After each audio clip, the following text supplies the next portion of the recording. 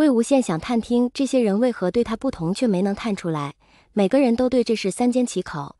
魏无羡到后面也佛了，就这样吧，反正大家都对他没有恶意。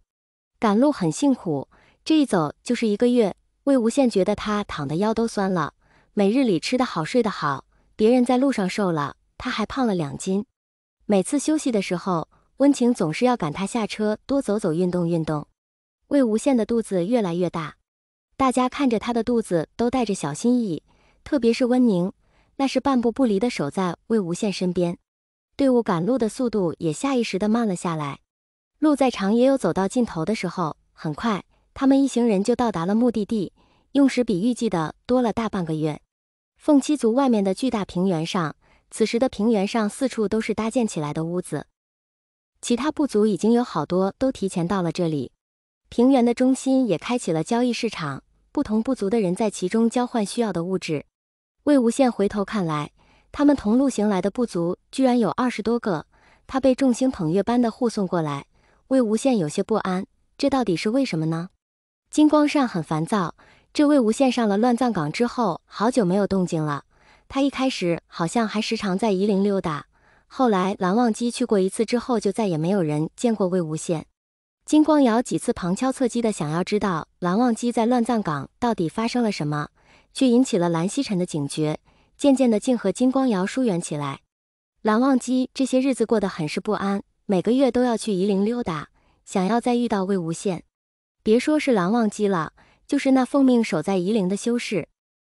全天12个时辰盯着也没有见夷陵老祖下山来，好像他们就死守在乱葬岗不出来了。每次蓝忘机都失望而归，回到蓝家之后又是对着自己一通自罚。蓝曦臣心疼弟弟，多次询问蓝忘机都不肯吐露半分，问得急了，蓝忘机就说让蓝曦臣去关心义弟，不要来烦他。这话很伤人，说明蓝忘机一直在生蓝曦臣的气。直到此时，蓝曦臣才发现自己错的有多离谱。金光瑶绝对不是他看到的那样。对于他私评价魏无羡心性大变的事，金光瑶解释说是因为他父亲逼迫，他身不由己。蓝曦臣不是傻子，这事若是金光瑶不主动说，金光善又怎么会知道？忘机把魏无羡引为知己，在那次的宴会上，魏无羡为他兄弟俩解围，而他却随意评价他。自己什么时候这么不谨慎了？背后与人有为，蓝氏君子知道，还因此惹得忘机对他生气。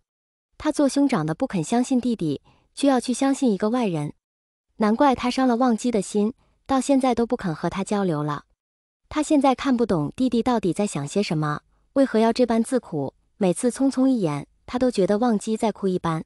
金陵台金子轩的儿子满月宴，金家特意发帖子去了夷陵，想要夷陵老祖来参加。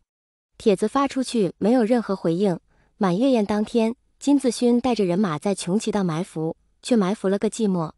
最后金子勋愤怒地回到金陵台，对着仙门百家讨伐魏无羡，说魏无羡对他下咒。金光善也急了，要是魏无羡就此躲在乱葬岗不肯出来，他还怎么夺取阴虎符？那炼尸场里，因为关于夷陵老祖的鬼道法术资料不多，研究也陷入了僵局。炼出来的凶尸连普通的走尸都比不上，那薛洋也催了几次。金光善迫切地想要得到阴虎符。金光善对着金光瑶使了个眼色，这些日子他们传出了不少谣言，夷陵老祖无恶不作什么的，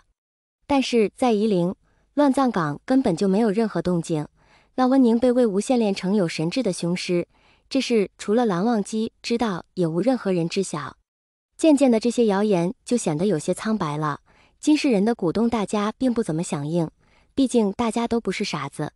这位无羡摆明了不想和仙门百家往来，没看含光君去了夷陵那么多次，一次都没见到人吗？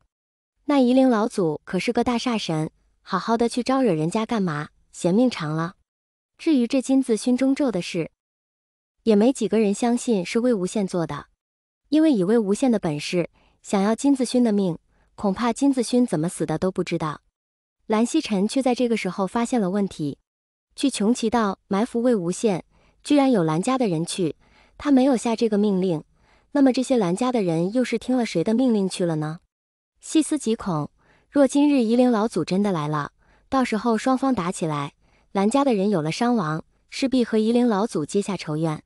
蓝曦臣悄悄问起聂明觉，然后聂明觉发现聂家的人也去了，两人对视一眼，心中有了计较。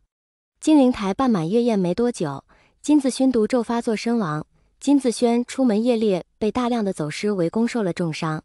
金氏带着一批人吵吵嚷嚷的去了夷陵，要魏无羡给个交代。这些人主要是由金家和江婉银带头。从江燕离结婚前来夷陵没有见到魏无羡起，江婉银就对他心生不满。现在金子轩受了重伤，